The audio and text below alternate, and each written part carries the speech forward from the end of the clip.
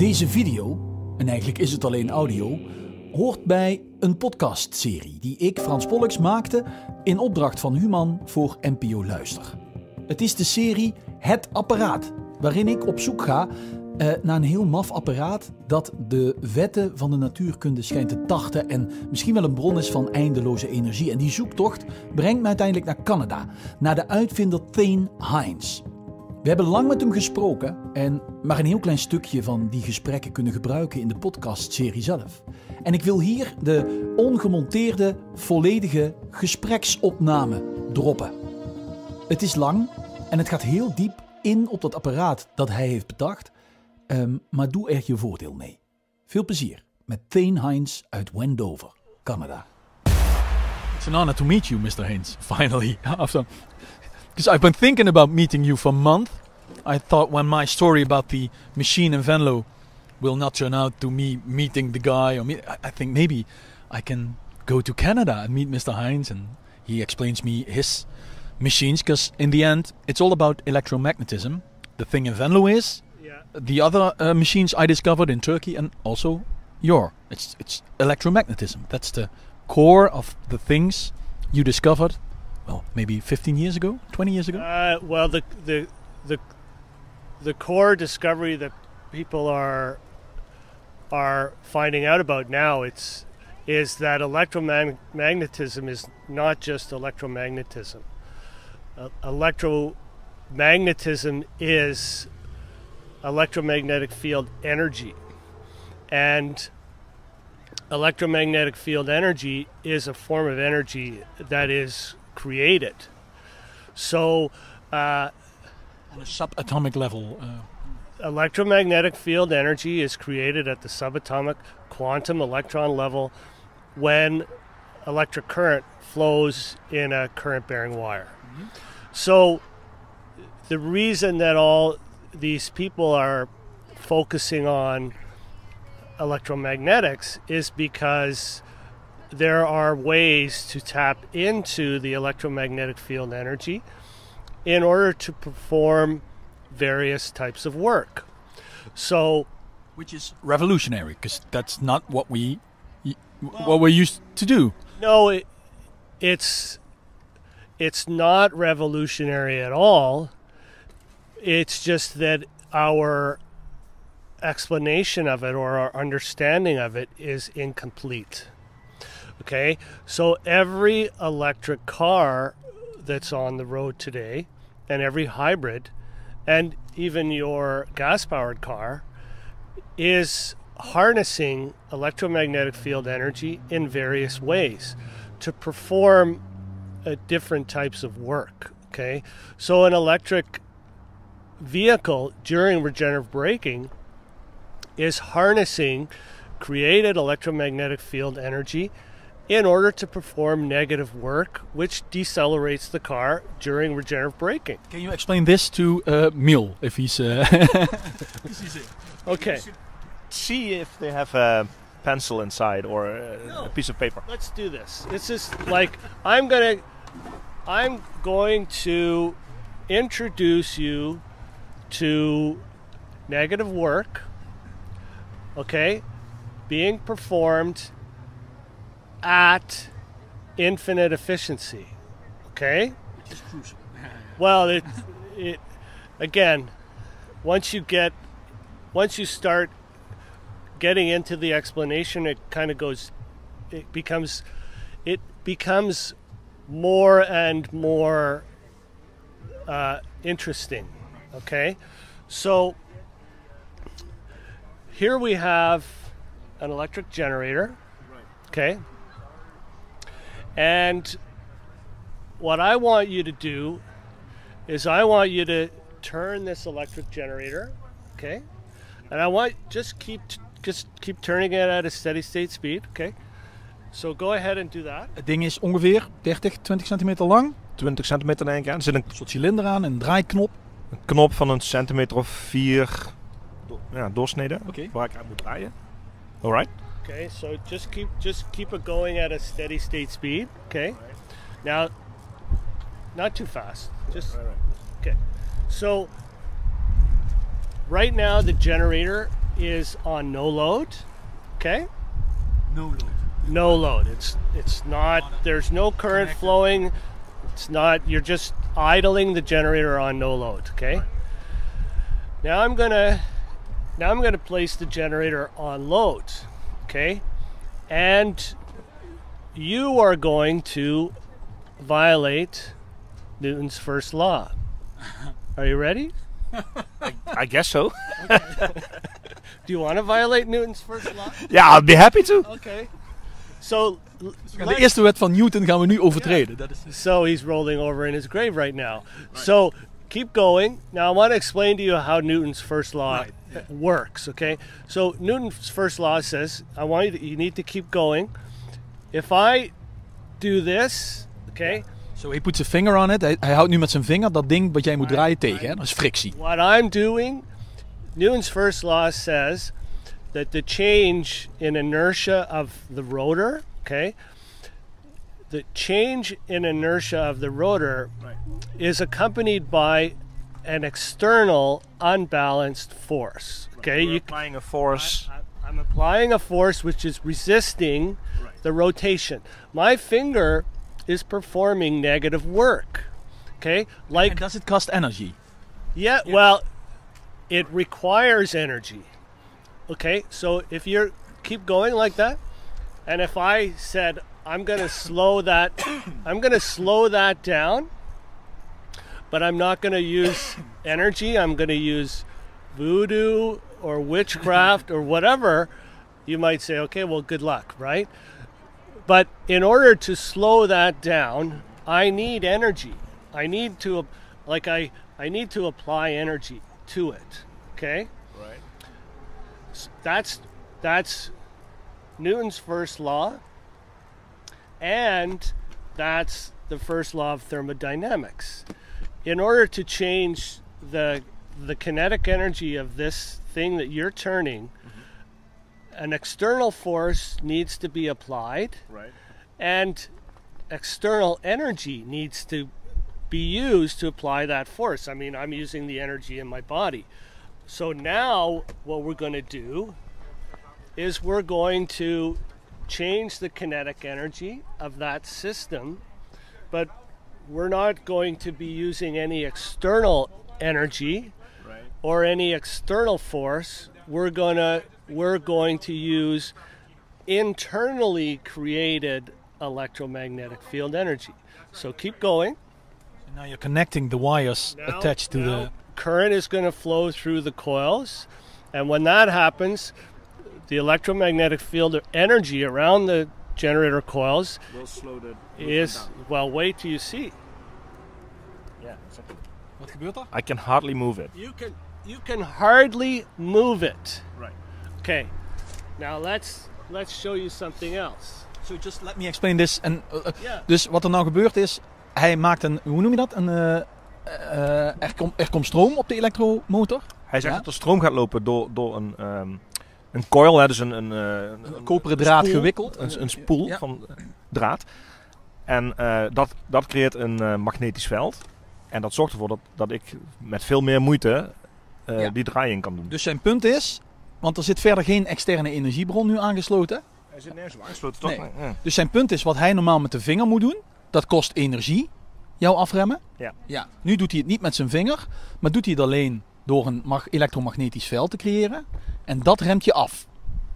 Ja. Dus dat afremmen van jou kost energie. Dat is wat hij claimt. Maar ik zou denken dat het elektromagnetisch veld creëren met die spoel, daar moet je stroom voor op die spoel zetten. Maar dat is dat jij draait.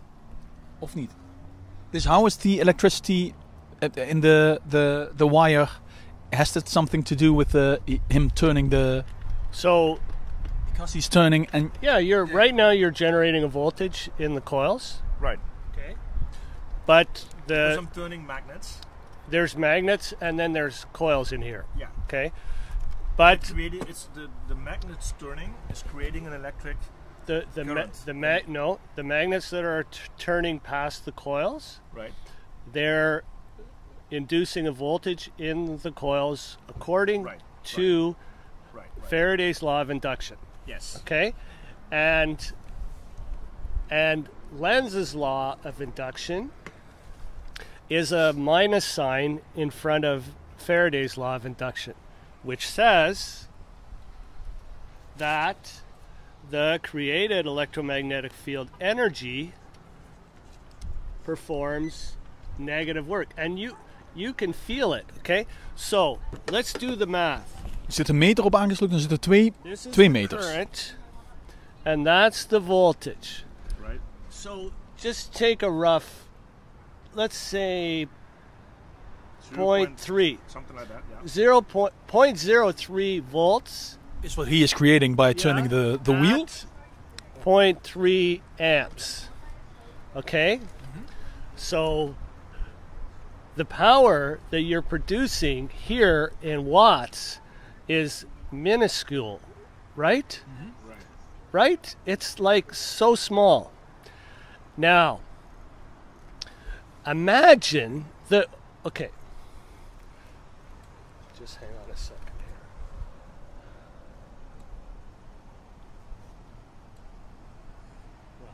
It's, what did we say it was? 0.03 Yeah, 0.03 and 0.3 here. times 0.3 is 0.009 watts. Right. And how long would it, like it's almost impossible. I'm getting a bit tired now. Yes, Yeah, right. yes. Now imagine, that's 0.009 watts. Imagine if you were generating 27,000 trillion watts of motherfucking electricity. Imagine I'm hearing the suspense music now under your voice. Imagine how much if you were generating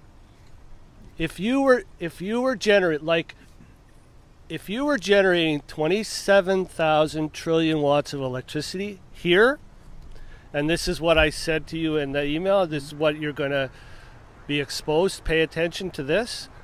You need 27,000 trillion watts of mechanical input power to generate your 27,000 trillion of output. Yeah. Now, Which makes sense. yes. For me. Yeah. Yes. And if you're using fossil fuels like we are to generate 16,000 trillion watts of that electricity, okay, the rest is wind and hydroelectric and solar and whatever, you're producing 16,000 trillion watts of electricity, but 16,000 trillion watts mechanical watts worth of air pollution and CO2, okay, which is killing the planet. Please, it's what it's doing. Now, just imagine, turn it again. So this is a Faraday generator, okay? A ReGenX generator, and which That's the thing you hopefully built. we'll be able to show you that tomorrow. The ReGenX generator, it's patented and replicated. What it does, so what happens, you can stop for a sec. What you're turning the generator in the Anti-clockwise. well, let's say, okay, turn it in the clockwise direction. Yeah. You're turning it in the clockwise direction. When current flows in the windings, the created electromagnetic field energy inside the current-bearing wires, it produces a counter electromagnetic torque, which you felt, okay? You felt it, right? And it's trying to turn the generator in the counter the counterclockwise. Yes. Yes. If you press the finger hard enough, Yeah. then the forces balance Now, out and the thing okay, is keep going. Now I'm adhering to Newton's first law. Okay. Putting your finger on it again. Ja. En nu haalt hij de vinger weg en doet hij het weer met de stroom. Now we're violating Newton's first law. Because this is... Because Newton's first law says the energy has to be external. Yes. It I can't. understand. It can't be internal.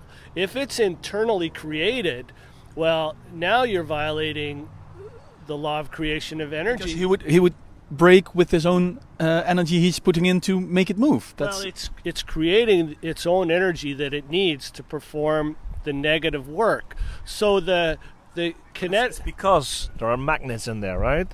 No, it's because I move the magnets. no. That generates the No. current. It's because current is flowing in the windings. If you replace the magnets with electromagnets, the process would be the same. So we are generating electricity in the generator, and the current that's flowing through the windings is creating the electromagnetic field energy that is performing the negative work that's reducing the kinetic energy of the system, which you felt.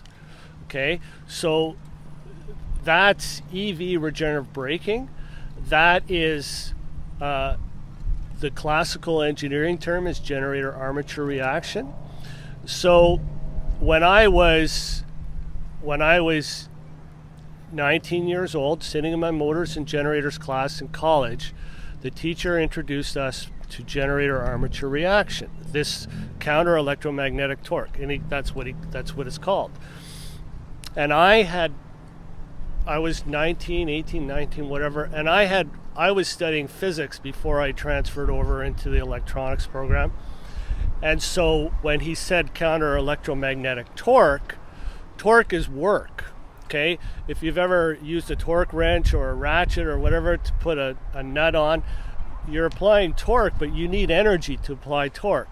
So when he said counter electromagnetic torque, I put up my hand and I said, Professor, where does the energy come from in order to perform the counter torque? Because torque is work and work requires energy. So what's the energy source that's required to perform the torque?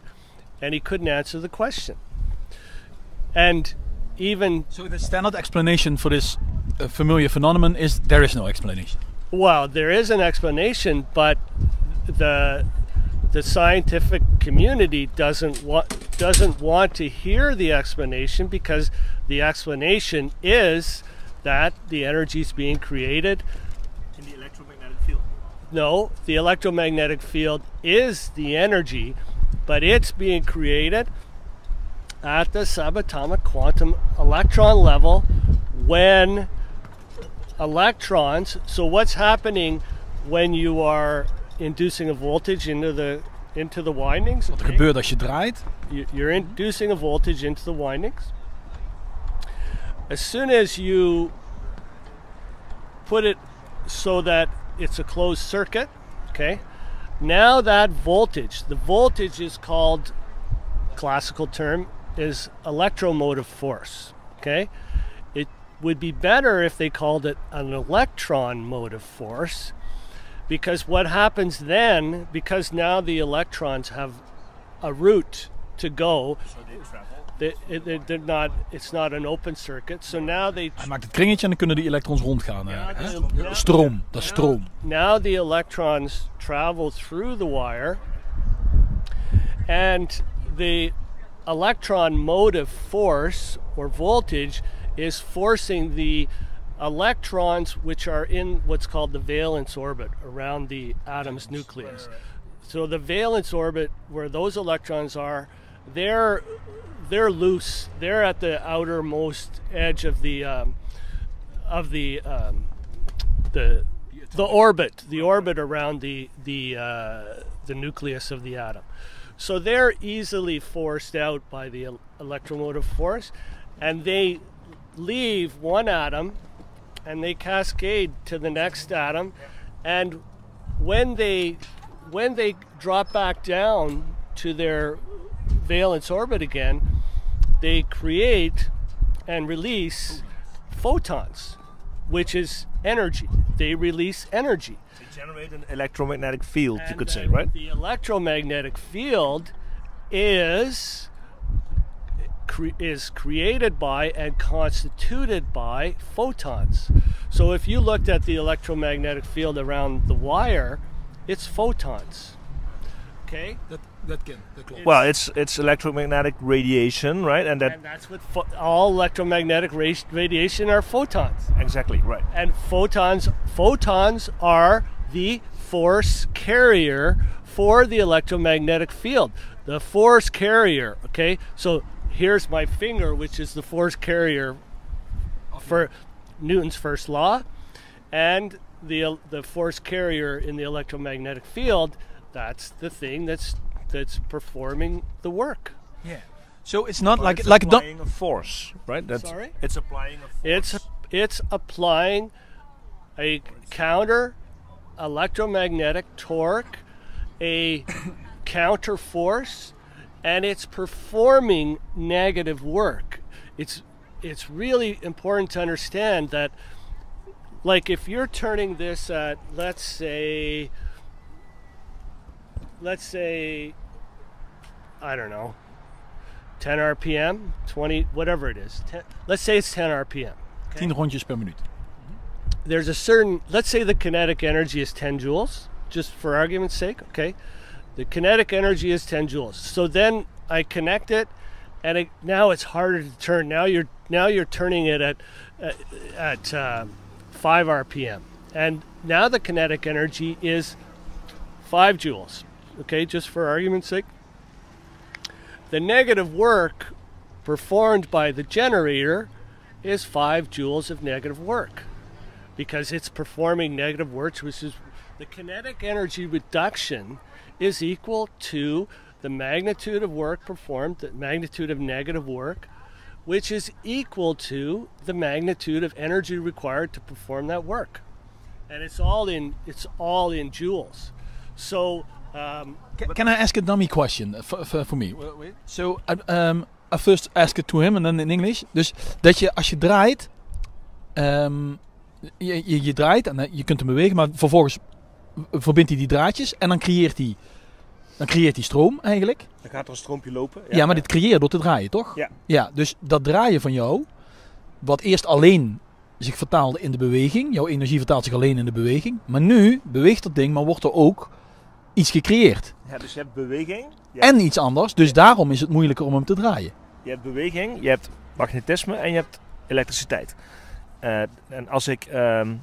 hier zitten magneten aan vast. Dus op het moment dat ik ga draaien, dan draaien die magneten in die spoel.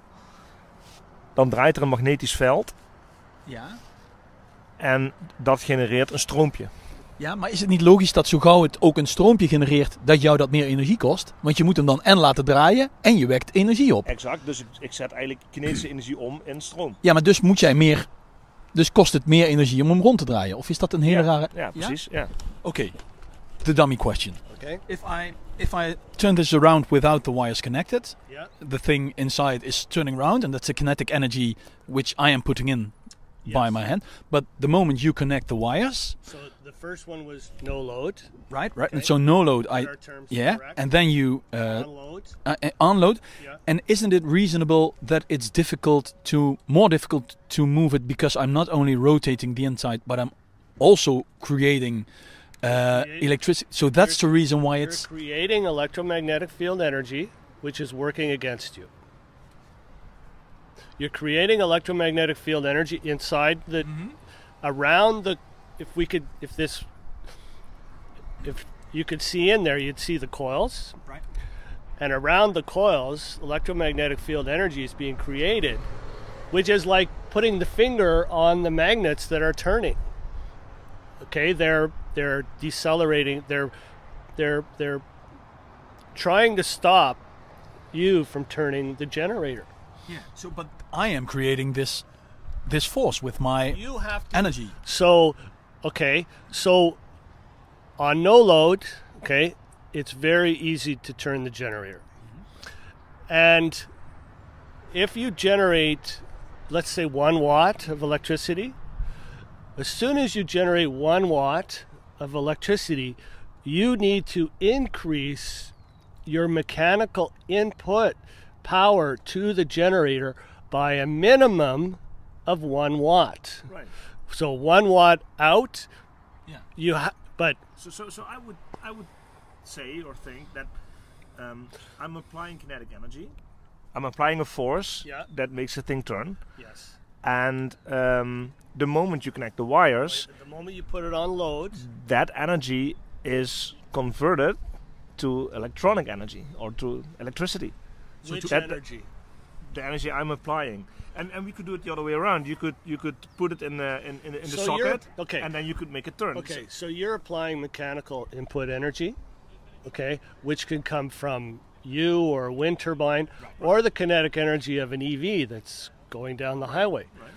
And when the generator is placed on load, because it performs negative work, because it produces a counter electromagnetic torque, you have to, it's called generator armature reaction, okay? You have to react now and increase your mechanical input power to maintain the speed of the generator. Otherwise, it will stop. Yeah. Otherwise, it will. If you didn't, like, if So I would think it's just turning one type of energy into the other. uh, Right? It's turning kinetic yeah, but you energy can't. into. There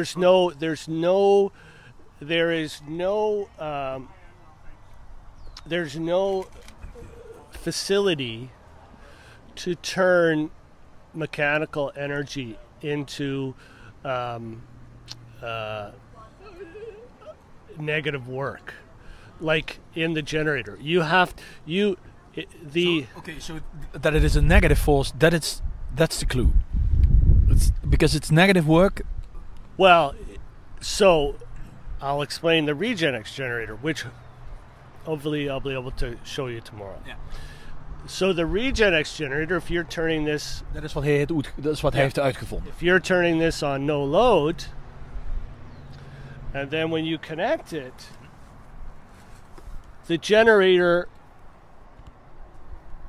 turns, the generator produces a complementary electromagnetic torque. Instead of A counter, acting against it. it goes in the same direction. Right. Okay.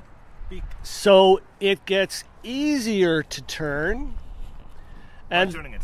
Right. Yeah. You turn it, and it gets easier. it gets, well, in the ReGenX generator mode, this is it here. It gets easier to turn, and you need less mechanical power. You need less mechanical power than you do on no load when you're generating electricity with a ReGenX generator. And the more electricity you generate, the easier it becomes. So it gets faster and faster and faster. It goes faster and faster and faster. That's why it's called, in an EV, it's called regenerative acceleration.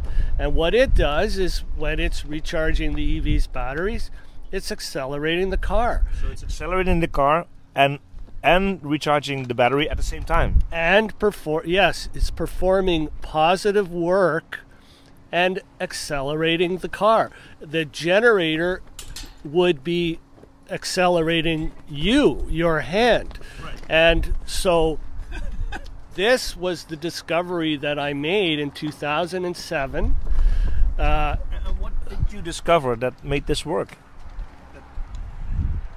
I made What is the underlying principle that you discovered that makes it happen? the underlying principle is that I created the windings that are in this generator. They are what are called high current windings. Okay, they're designed to to produce a lot of current. And so, if they produce a lot of current, they produce a lot of strong electromagnetic field energy. So, and a strong counter torque. Okay, so I was looking for ways to reduce the counter electromagnetic torque. That was the that was the function of our research that began in Making the generator more efficient. That was making it 10% more efficient. So for me to understand, that means you would turn it, it would generate the current, Yeah. but I wouldn't feel the pushback as much as I'm doing now. Yeah, you would need 90% less, 90% increase in mechanical rather than 100%. While it would still make the same current. Yes, yes. So that was the question. That was my follow-up question when I was 19 years old, when I said to the professor, where does the energy come from to create the counter-electromagnetic torque? Which he couldn't answer. And again, if you can talk to any physicist or any electrical, they won't be able to answer the question because they don't know the answer.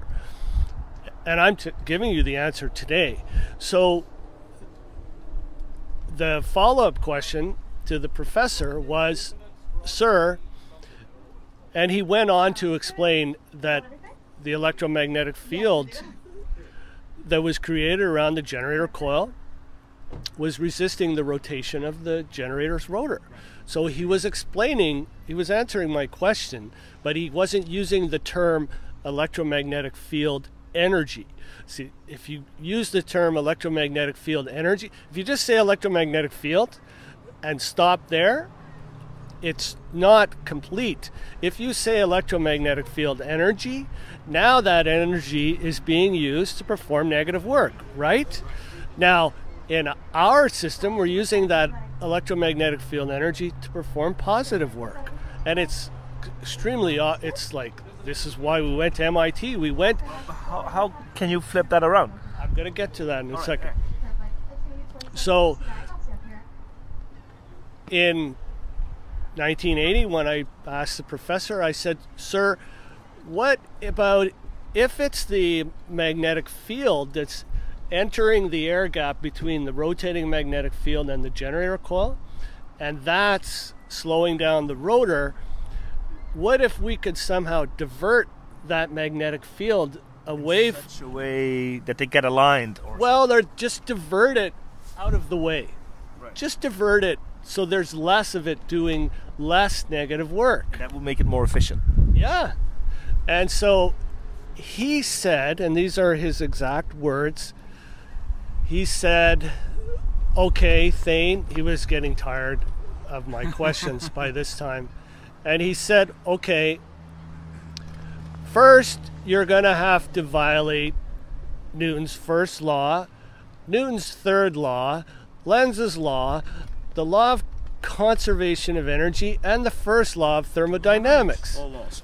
Yeah. And he said, and then he looked around the class and he said, you can go ahead and try, but we all know that you're not going to be the one to do it.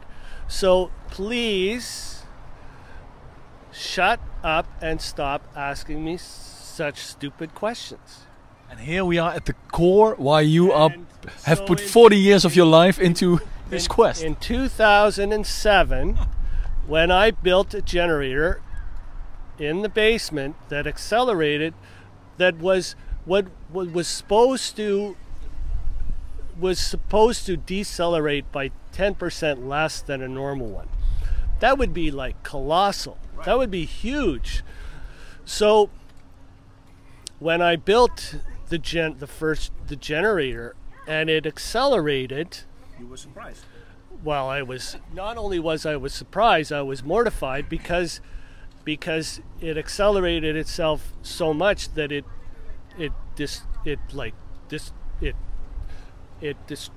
destroyed itself. I mean, the magnets started flying off, started bouncing off the table. You couldn't stop it anymore. No, I had it on a table over there, and I had the wires over here, and I had it connected to an induction motor that was rated at 3,600 RPM. So I had it set up so that it was running at a certain speed, and then when I connected the load, it started to speed up, and I was expecting it was supposed to slow down, okay? And when I connected it, it started to speed up. And it kept speeding up. The acceleration is infinite. But I was standing there going, what the hell is going, like I was dumbfounded, okay? And it started speeding up, and it was over on a table over there, and then the magnets that were on the rotor were starting to fly off and hit the ceiling and the wall, and then it started to get unbalanced, and then everything got worse and worse. And so by that stop it would be to disconnect the wires, right? Yeah, but it was plugged into the wall over there. So I was crawling under the table to get to the plug on the wall so I could unplug it and stop it. Meanwhile, I was in my lab in the basement under the living room. My wife started to come down the stairs, and she wanted to come into my lab because she could hear the magnets hitting the floor. They were watching TV, and she came down and she said, "What the hell's going on down here?" And I said, "Don't come in my lab, you'll be killed." The magnets were like big 1-inch magnets, and if she got hit in the head, Like a bullet.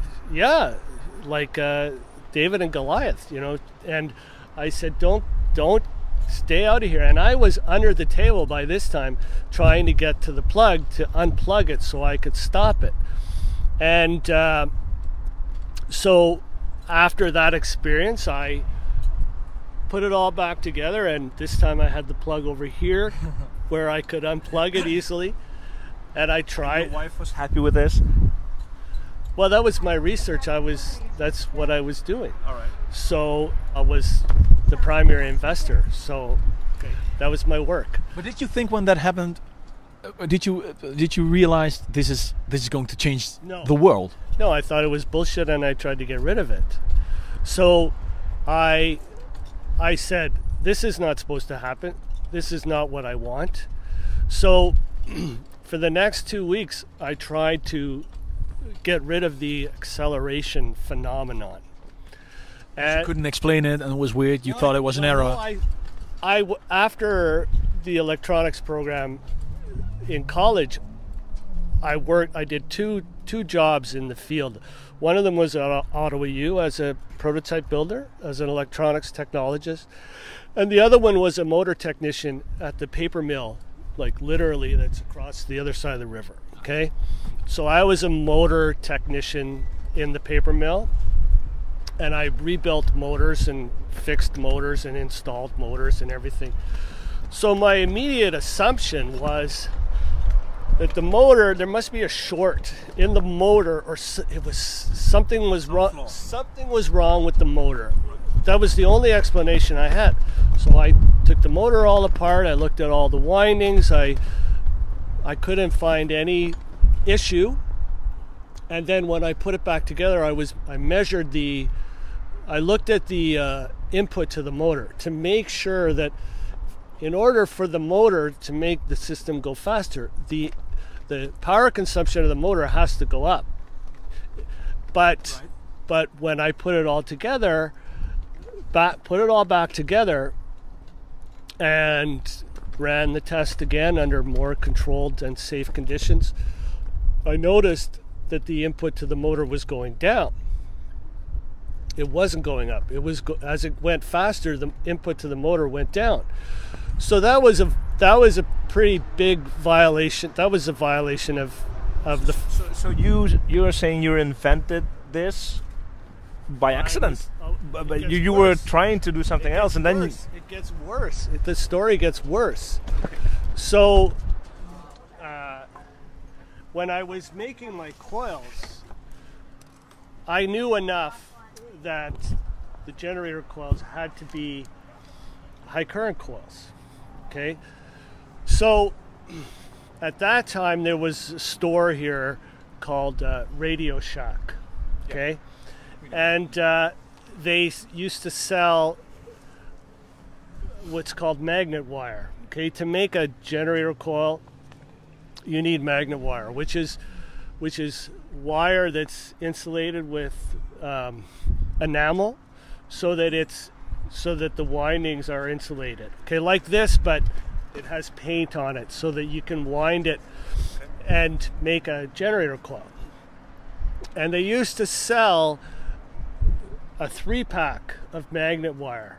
So like, I don't know, maybe like 10 gauge and 15 gauge and then 30 gauge. 30 gauge is the really thin stuff, like human hair, a little thicker than human hair. So I made, from 2005 to 2007, again, the idea was to divert the magnetic field out of the air gap. Okay, that was the basis of my research. Out of the air gap, snap je dat? Out of the air. So between the magnets and the coils, that there is of course some space. The rotor, the rotating magnetic field, and the generator coil, there's an air gap. Okay, it's like 16 thousandths of an inch. It's very, very small. And what my research was focused on was finding a way to take that magnetic field and get it out of there before it hit the rotor. Okay, and so what I did was I made.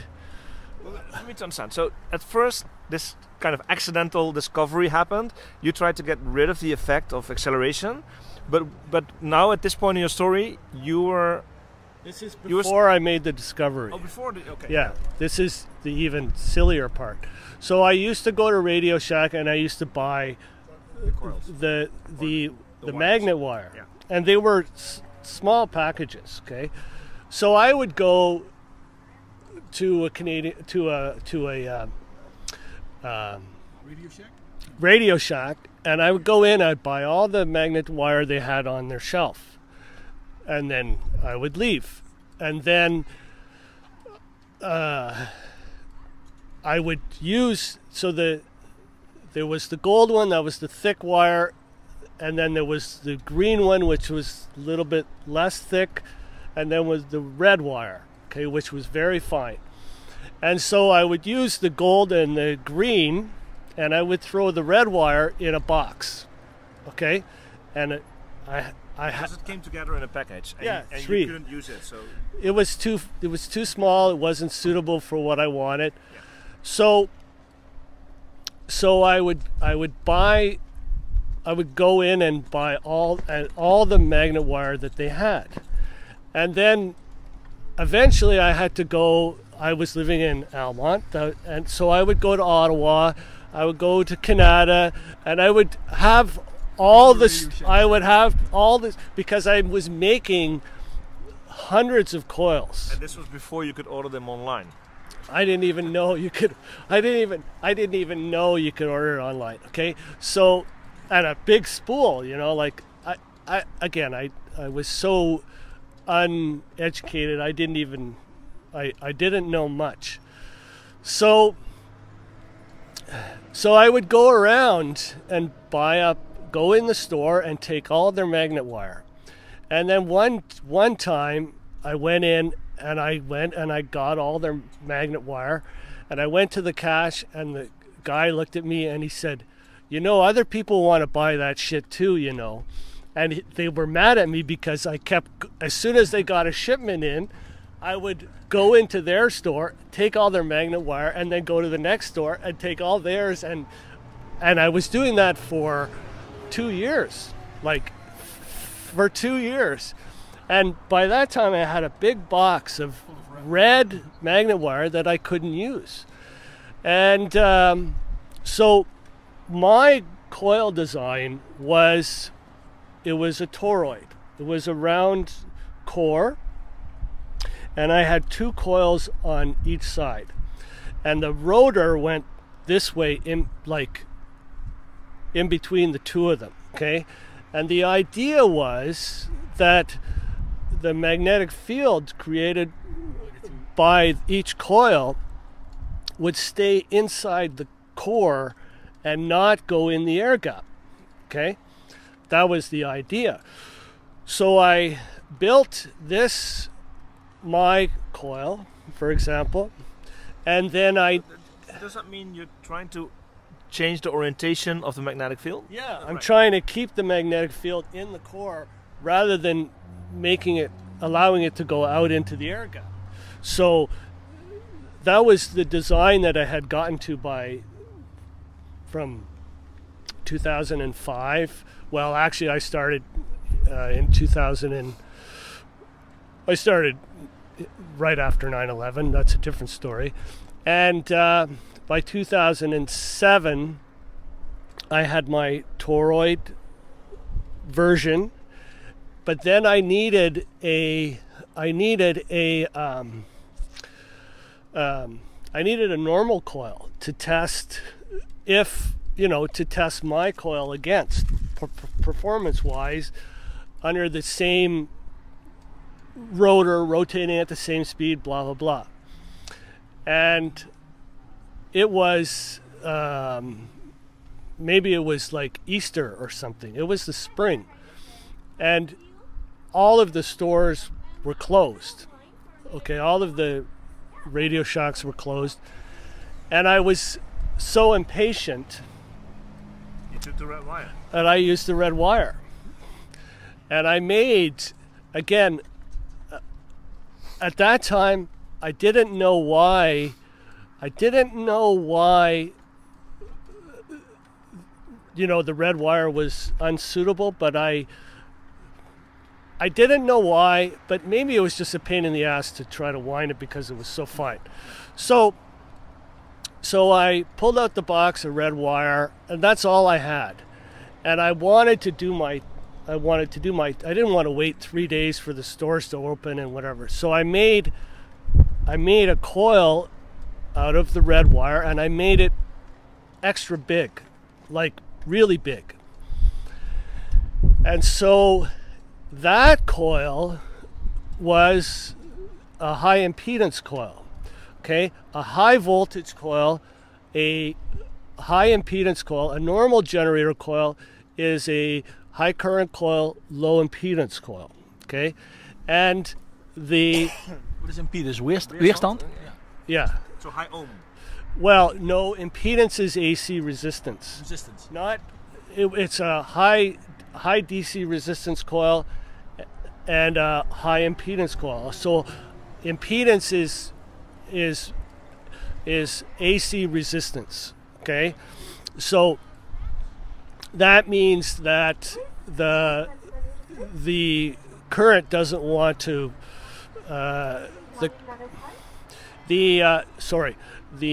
the alternating current doesn't want to change direction as fast. Okay, when you have impedance, it's like slowing that down. Yeah, no, not slowing it down, just changing the speed at which it can alternate back and forth. Okay, so the high voltage coil also, in between the windings, okay,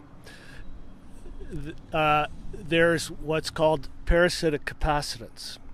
Okay, and so when you get a high impedance, high voltage coil at the right frequency of speed of rotation, the parasitic capacitance, which is non-existent in a high current coil, it becomes paramount. Okay, which means that current can't flow in the coil, and energy is stored in the parasitic capacitance of the coil, like it's a multi-parallel plate capacitor.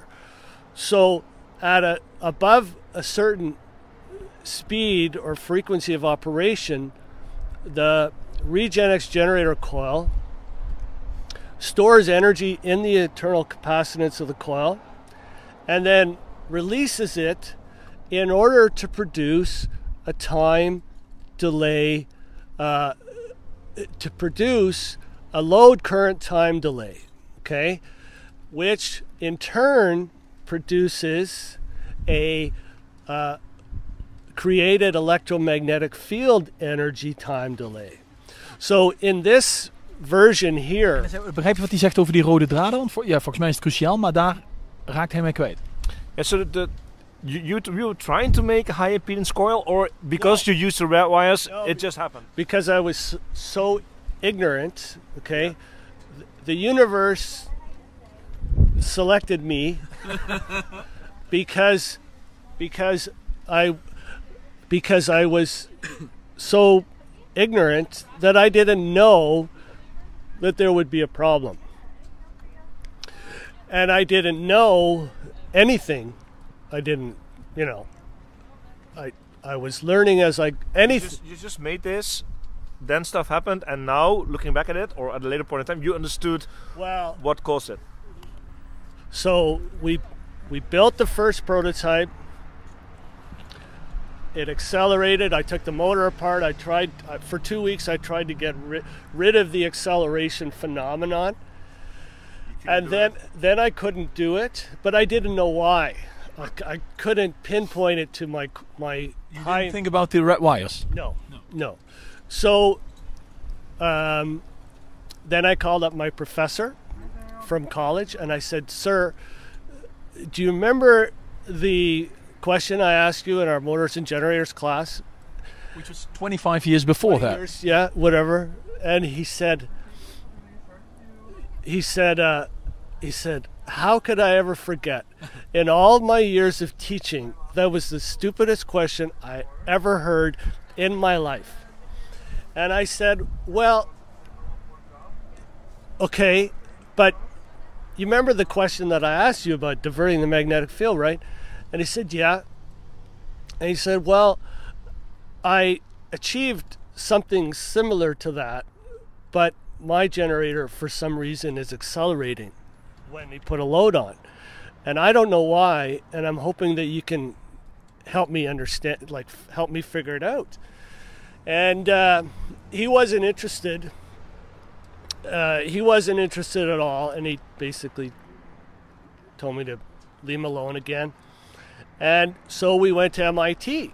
We went to Dr. THANE at MIT, the #1 guy in electromagnetics in the world at that time. And I've read about this. He saw it up close, and he said, "There's definitely something I can't explain with the things I know." Yeah, we went there and we said, "Dr. THANE, please tell us why this generator is accelerating when we put a load on, and also, please tell us if anybody else has discovered something similar.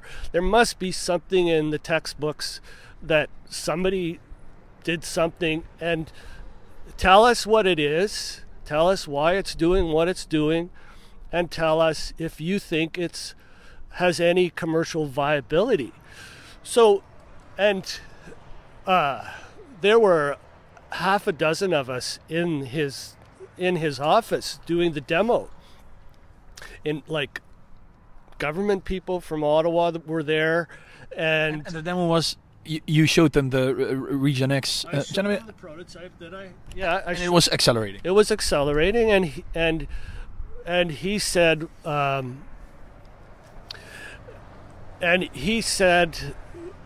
"I have no idea why it's accelerating," but he said it. And he said it shouldn't accelerate. No, he said no.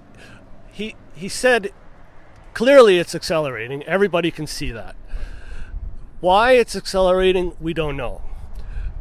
Does it have any commercial viability? Probably it does. But that was it. That was all. And so like a toned down reaction, small. Just like, let's be careful. Yes, it's doing what you say it's doing. We don't know why. It requires further investigation. Let's do that. So we and at this point, at the very start, you were trying to get rid of the effect. But at a certain point, you must have thought, yes, I'm onto something. At a certain point, I said, okay, if I can't get rid of it, Like if you can't beat them, join them. So because I didn't know why it was doing what it was doing, I thought, okay, let's see if it can be useful.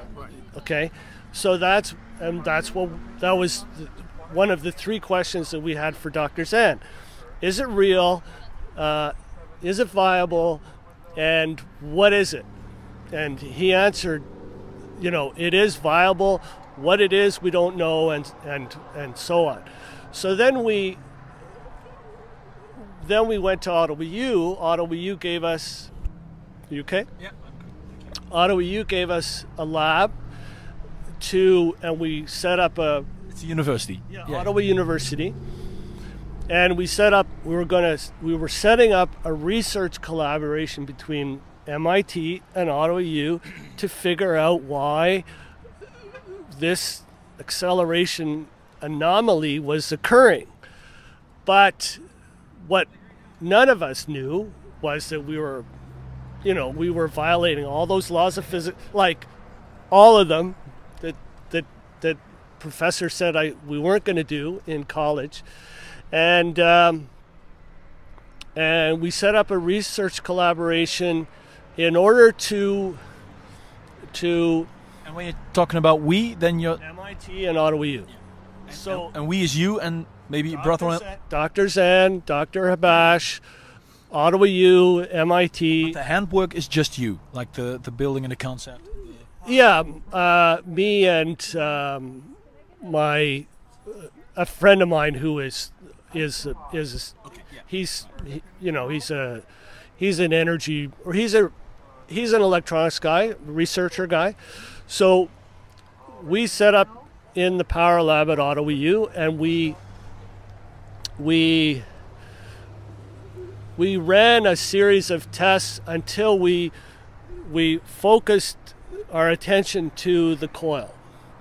And then we realized, okay, it's the coil that is creating the acceleration. It's not the motor, it's not... And they were still the same red wires? Yes. Okay. In fact, one of the prototypes... one of the prototypes in the house is from Ottawa U. I built it at Ottawa U. It's still functioning. And... So the concept that we had with Dr. Zan was that we had a motor, okay, that was turning a generator, and this is our first patent actually, that the electromagnetic field energy around the generator coil, because the rotor was steel, everything was steel, okay? So the only explanation that we had was that the magnetic field energy created around the generator coil was getting into the rotor, which was steel, going and finding its way through the drive shaft into the motor and increasing the magnetic field in the motor. Like a closed loop. Yeah, like if here we have a magnet. If you put a big magnet on the outside here, the motor will turn faster because the magnetic field strength is stronger. So that's what we went with MIT. We said, this must be happening. And in the demo, and I can show you pictures, in the demo, in the demonstration, we had a drive shaft that part of it was plastic, okay? And what I would do is put a steel bar in the plastic tube to create a magnetic connection. And when the steel bar was taken out, it didn't work. And when we put it in, it worked. So that was the basis of our conclusion, original patent. And that's what Dr. Zan commented on. He said, if you can use this generator idea to make that induction motor more efficient, then you have a winner, because there's millions of induction motors. And didn't you immediately think this thing works forever? It's infinite energy. It can run houses and... No, because as soon as you unplugged the induction motor, it stopped. So And when we went to MIT, the Toronto Star, Tyler Hamilton, they heard about it. Hamilton is the journalist. Yeah. And he heard about it, so he was covering the story.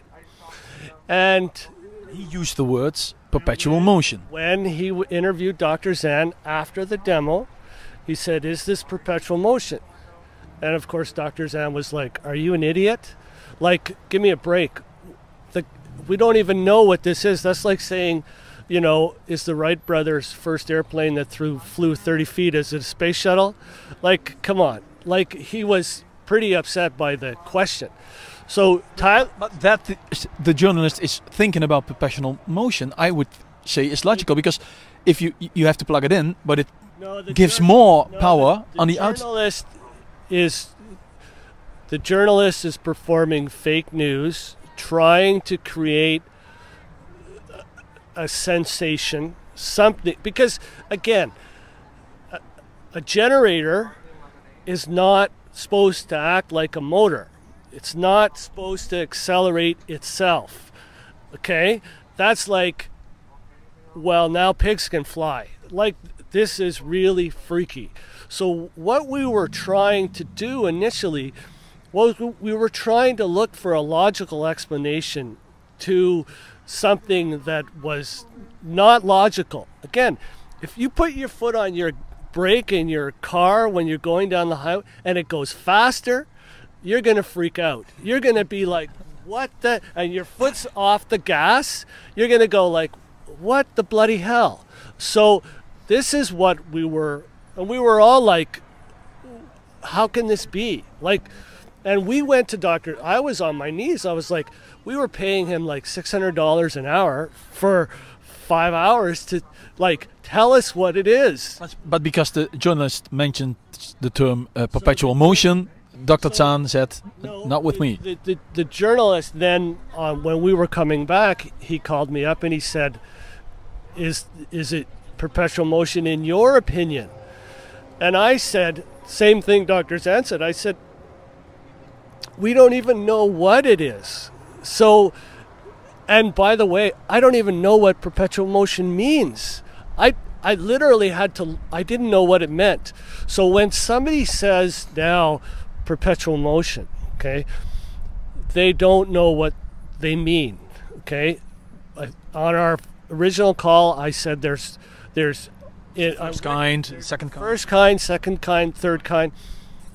And our research introduces a perpetual motion machine of the fourth kind and the fifth kind, okay?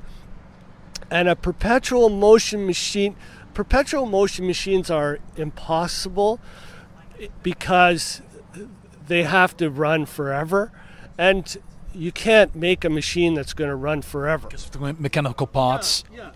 But that's the limit, the mechanical side of it. But the researchers that are out there, okay, that what they want to, the free energy guys, the whatever guys, what they want to do is what's called a self-runner, okay? One that you can connect the output back to the input and so on and so on. They want to create, and you see them on... What's the difference between a self-runner and a perpetual mobile? Okay, so... Self-runner is the first kind. No. Perpetual motion machine of the first kind is any machine that performs work, positive or negative work, without externally supplied energy. Okay. Yeah. This is a perpetual motion machine of the first kind. Hij wijst nou naar de elektromotor. Okay. Yeah. Do you know why? Do you agree with me? No. This... You said because it performs negative It work. performs negative work. It performs negative work without external energy. It's a perpetual motion machine of the first kind. So the world's full of perpetual motion machines. And that's what I said to you on our thing.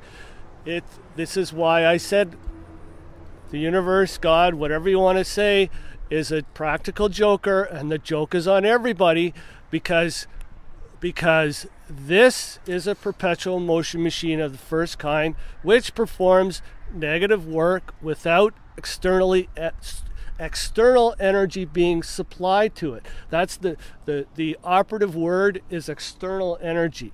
It's the energy that's performing the negative work is internally created energy. So it's not only is it a perpetual motion machine of the first kind, it's violating Newton's first law, and it's violating the law of conservation of energy.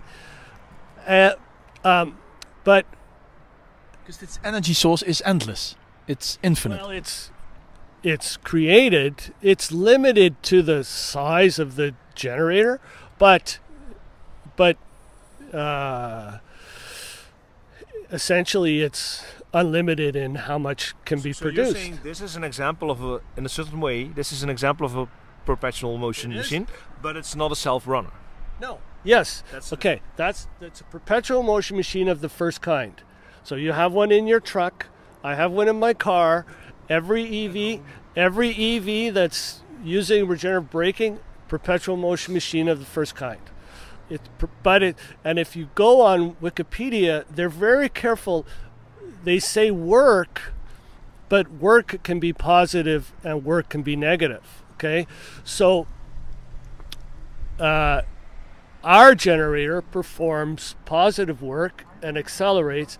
That's why our discovery in 2007 is so critical, because the electromagnetic field energy is performing a type of work that nobody ever thought could happen. And if we're fortunate enough that you can come tomorrow, you'll be able to see in the prototype that I made at Ottawa U, the load current sine wave for the conventional coil that's in the prototype, and then the load current sine wave for the ReGenX coil, and you can see that one of them is delayed in the time domain. So it's the delay of the current. Right. Because of the delay, it is kind of turning into self-resonance. Because of the delay, it's assisting the rotation rather than resisting it. So if you walk towards me and I was a Faraday coil, I would push on you to slow you down. Then when you were walking past me, I would grab on you and try to pull you back. If you're a ReGenX coil, I'm going to let you get to here before I do any kind of force. And I'm going to push you to make you go faster that way, and I'm going to grab you and pull you faster this way. But the key is the delay, because that is what makes it into phase. Time delay. It's a time delay. Yeah. So and that's why the over Unity guy, the Dutch engineer, that when he did his replication. The Dutch guy I didn't talk to who built a ReGenX. I don't even know who he is. Okay. He's just some anonymous engineer guy that replicated the technology. Oh, and he's on YouTube, Yes. and we couldn't find the source of it. But we hear Dutch English, die heb ik in een van de eerste afleveringen gebruikt. Hoor je hem vertellen? He did a very good evaluation, because he ran his motor at 50 hertz, and then he ran it at 60 hertz. Like at 50 hertz, it operates like a Faraday generator, okay? 60 hertz, slowing down still, 70, 80, and then when he gets to 100 hertz, now it's accelerating. The frequency is crucial. The frequency, De frequency is hoe snel die draait. Hoeveel rondjes die per minuut maakt. the frequency, as the frequency goes up, the impedance of the coil goes up. So this coil has very low impedance in here, okay? So that means that the alternating current changes very rapidly. As the frequency, if you increase the speed of this to like 10,000 RPM, the impedance of the coil would get higher. But in a ReGenX generator coil, as soon as you get to a certain speed, then now the time delay causes the whatever to become in phase, and it flips instead of slowing it down, it starts speeding it up. What it does is the impedance of the coil delays the current's ability to flow in the coil, which delays the ability to produce the magnetic field, and it forces the coil. The coil is forced to store energy internally in the electrostatic field inside the coil. So you know what a capacitor is, okay? It stores So a capacitor is two plates with a dielectric in between, okay? And it stores voltage in the dielectric, okay?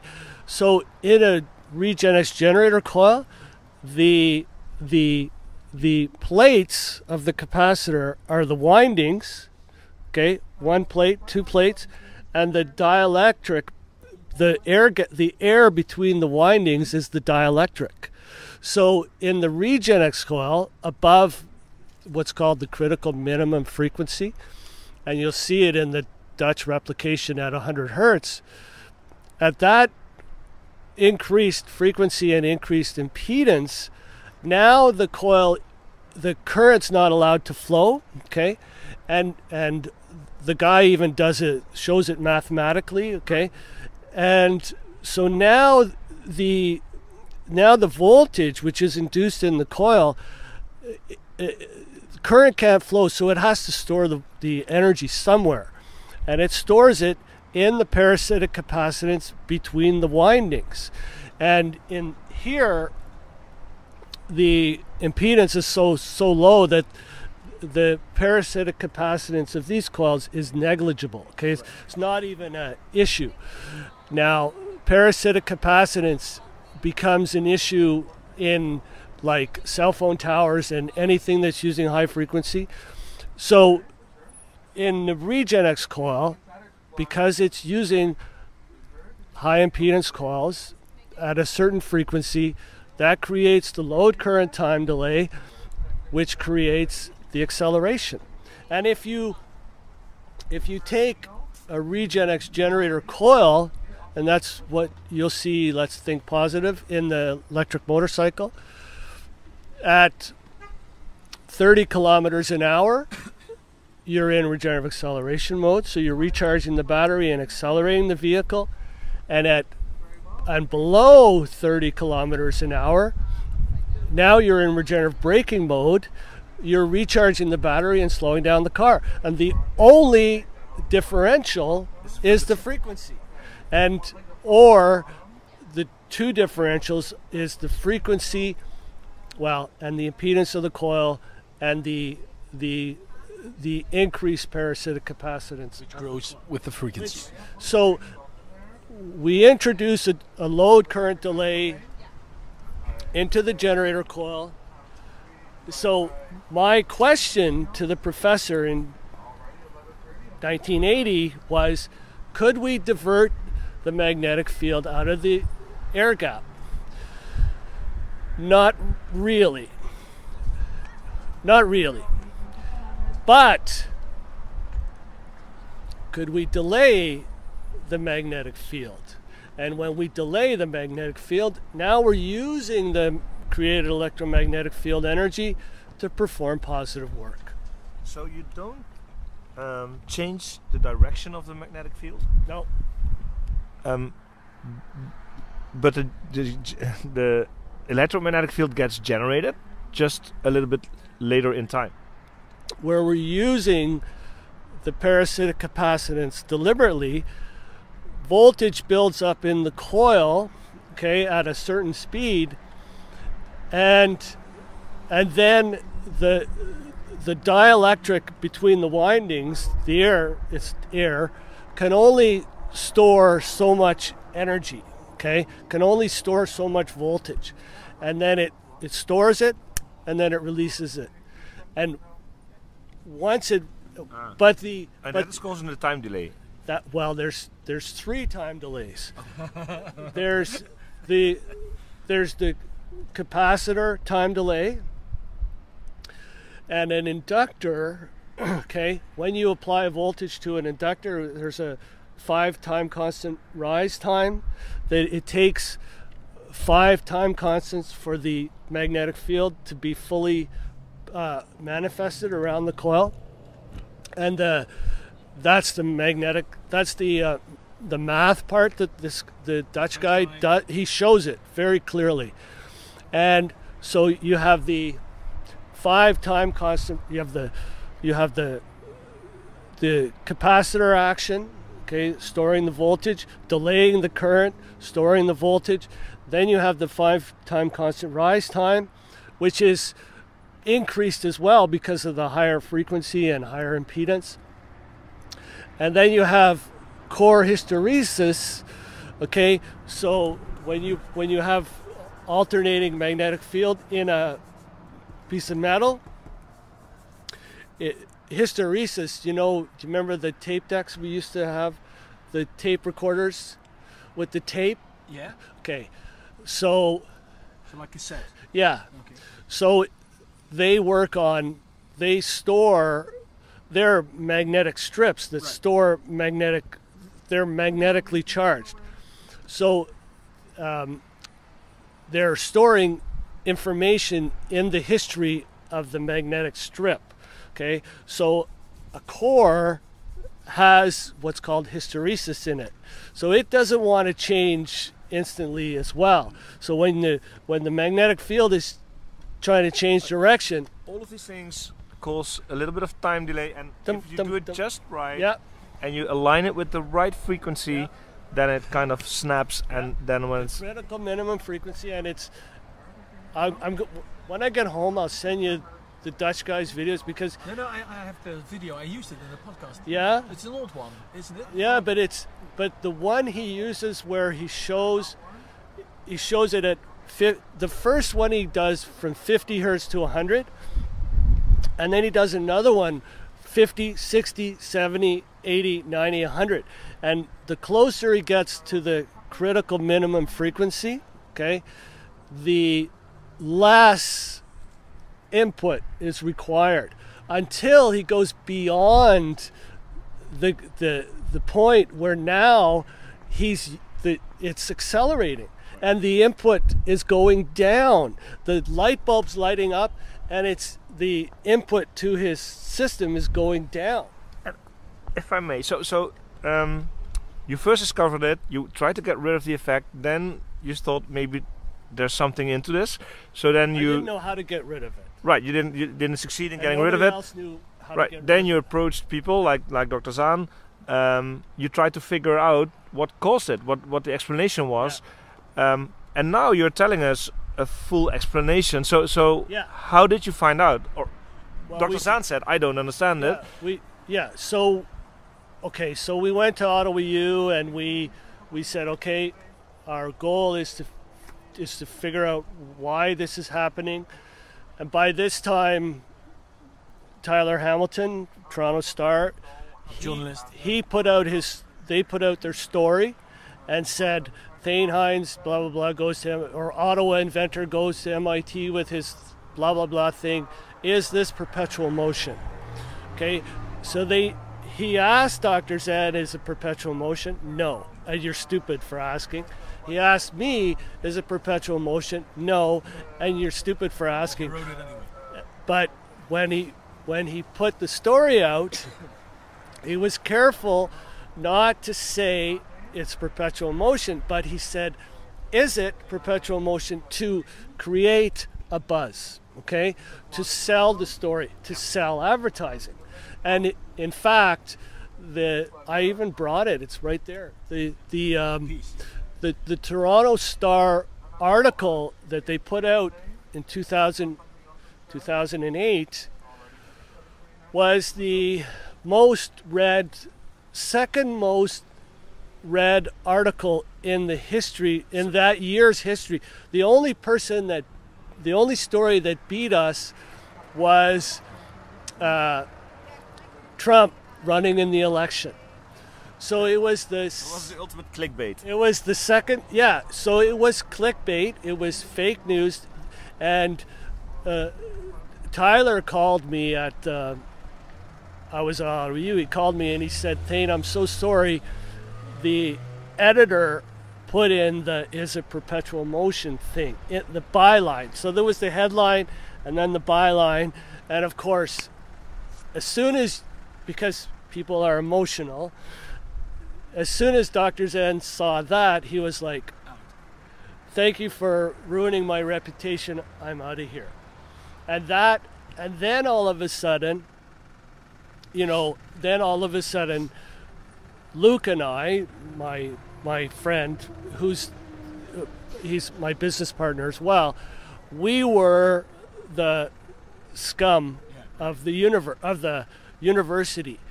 And we were the guys that the professors wanted to kill and kick us out and whatever. So we had to isolate down the anomaly. We had to, again, we thought it was the magnetic field. So eventually, in one experiment, we had a piece of plastic pipe that was 3 feet long. And we were still able to get the acceleration. So I said to my investors, I said, you know that patent that you guys spent like 25 grand on or whatever? And they're like, yeah. I said, well, it's obsolete. We have to write new ones. So that's the process. Dit was deel 1 van ons ongemonteerde gesprek met THANE HEINS, de Canadese uitvinder. Voor het complete verhaal luister naar de podcast Het Apparaat op je favoriete podcast-app.